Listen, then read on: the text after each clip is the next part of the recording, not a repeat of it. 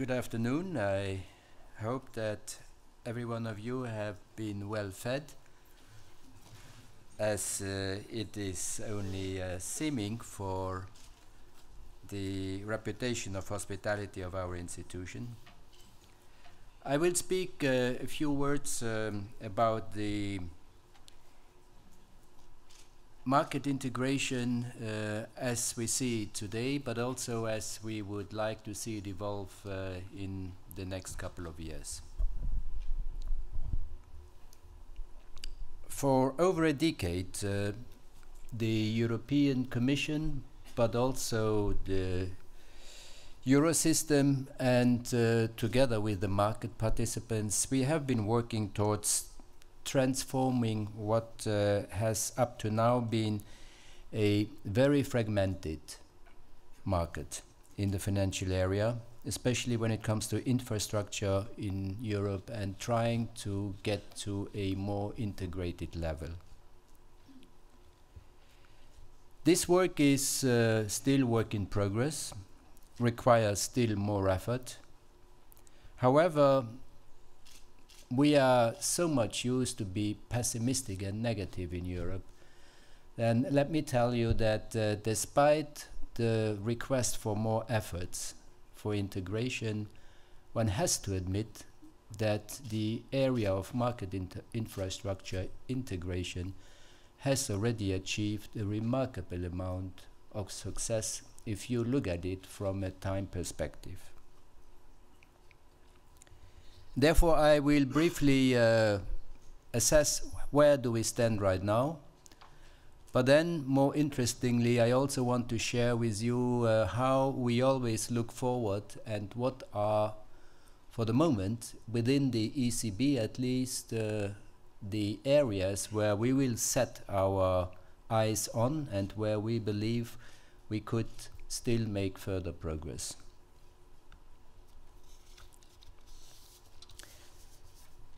And I will, in this respect, mention two topics. The first is securities issuance, and the second is instant payments settlement. In both these areas, digitalization is opening up new opportunities, and therefore also that is a further driver for change. We at the ECB, at least, we stand ready to take action according to our role. So following the launch of T2S in summer 2015 and two further migration waves that we have seen during the last year, the next big event will be next week, when the German market is due to migrate to T2S. And I can tell you, we are looking at this in a very optimistic way. We anticipate that in a little bit more than 1 week, we will have an increase of up to 90% of the total volume in the euro area expected at that time, when all participating central securities depositories will have connected to the platform. This next migration wave will also lead to an increase in the use of links between T2S markets that facilitate cross-border transactions. T2S has significantly contributed to the integration of post-trade processes across all participating markets. This has been achieved by the gradual implementation of the single rulebook, that is standards, rules, procedures, in the T2S market. Harmonization measures necessary for ensuring the efficient and safe cross-CSD settlement in T2S are fairly advanced.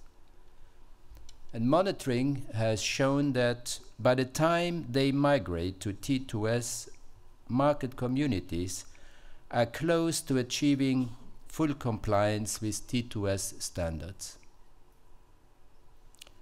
If I say close to achieving full compliance, it also means that we still have some gaps in the compliance area.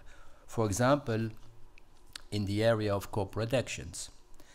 But these are complex business processes for asset servicing, which involve rules and procedures developed by a range of different actors. The newly established Advisory Group on Market Infrastructure for Securities and Collateral, the so-called AMI-SECO, will address these gaps in compliance, among other areas. This advisory group will also look at ways in which the existing methodology could be used as a blueprint for building a methodology to also harmonize collateral management. In addition, the T2S harmonization agenda has identified a number of regulatory and legal barriers to post-trade harmonization that fall under the so-called regulatory agenda. These relate, among other issues, to areas like conflict of law and withholding tax procedures. The work covers also issues such as collateral mobility, cross-border interoperability, for example, collateral messages, workflows, cut-off times, settlement cycles, and so on and so forth.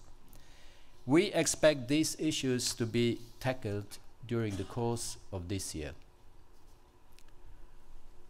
While the regulatory and legal barriers have proved to be thorny issues, I still expect the Commission, as we have heard, being part of its Capital Markets Union action plan, that it will not be dissuaded to continue to plow forward and to swift implementation.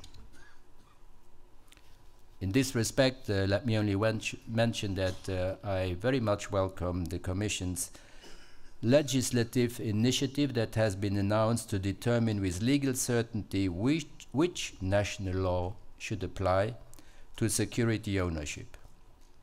And at the ECB, we will certainly contribute very eagerly to the ongoing public consultation, and with a view to strengthen the legal environment for cross-border settlement services. And I also welcome the other initiative in the area of withholding tax procedures, where we have already contributed as Eurosystem in order to allow the Commission to announce that a code of conduct on withholding tax procedures will be published during the course of this year. With T2S, the Eurosystem has created the basis for an efficient and effective settlement mechanism for securities in Europe. At the same time, by adopting the CSD regulation, the Commission has contributed to further harmonization of the CSD's regulatory framework. However, to be able to reap the benefits of these efforts, market participants and corporates need to have full and direct access to the entire EU securities market at a low and at a harmonized cost. A European securities market should therefore also offer the possibility of issuing, settling and holding securities in the same way, regardless where the issuer and the investors are located. A fully harmonized system of securities issuance could reduce the transaction cost for capital financing. It could make the European securities market more attractive in a globalized economy, and it would allow an effective redistribution of private risk across the European Union markets. A sound and uniform pan-European securities issuance mechanism would also be conducive to the creation of the Capital Markets Union, obviously. Despite efforts to overcome the fragmentation of the securities market by providing a level playing field, there is still too little evidence of competition. The effects of competition have not been felt in terms of an actual geographical widening of services provided by the vast majority of issuers. The goal of having a euro area market where access is as easy and as efficient as it is to the respective national market has, with a few exceptions, not yet been met. The remaining fragmentation is often the result of legacy or national rules. This fragmentation is an area that calls for action. And therefore, we believe that it may be worth exploring the establishment of a truly European issuance service, at least to start with, for the supranational debt instruments. We could even think about the ECB or the Euro system as a whole playing an active role in setting up such an issuance service. After all, we built on T2S. And we could also consider whether and to what extent new technologies such as distributed ledger technology can be used in that process. I will turn now to the second suggestion, that is in the retail payments market, and I have to say that despite the introduction of standardized retail payment instruments and harmonized processing of rules, the retail payment market's infrastructure in Europe remains still fragmented. Apart from a few exceptions again, most automated clearinghouses still primarily focus on their respective national markets. The availability of a safe and efficient market infrastructure that can guarantee the processing of instant payments across Europe is, in my opinion, also a prerequisite for a success of the decided launch of pan-European instant payment solutions.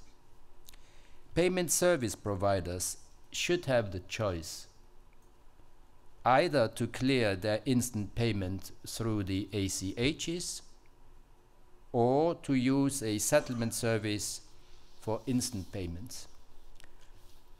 Earlier in January, the ECB has launched a market consultation on user requirements as well as the expected volumes for a settlement service for instant payments in central bank money.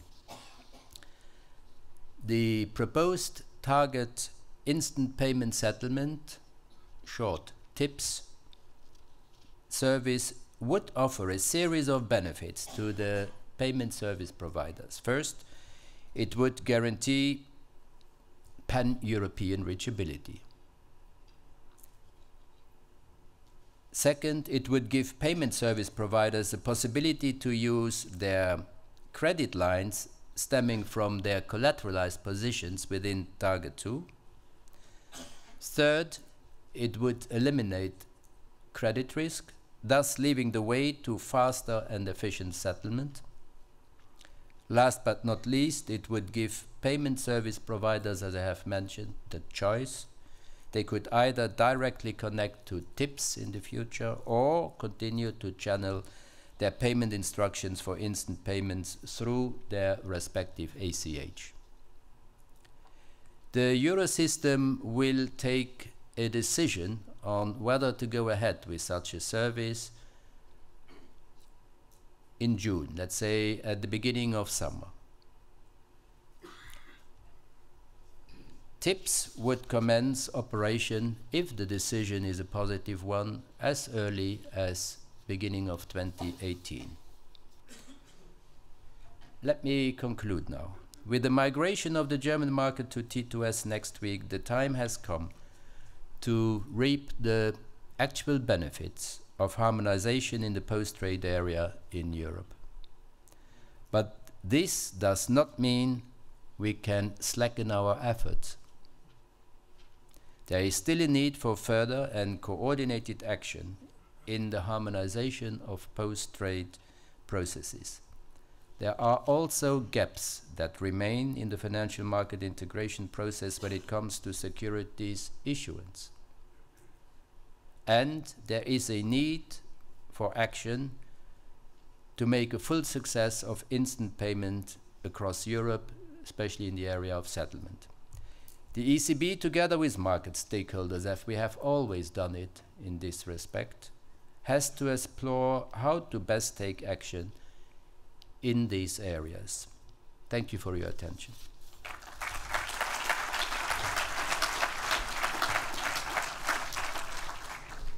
Thank you, Mr.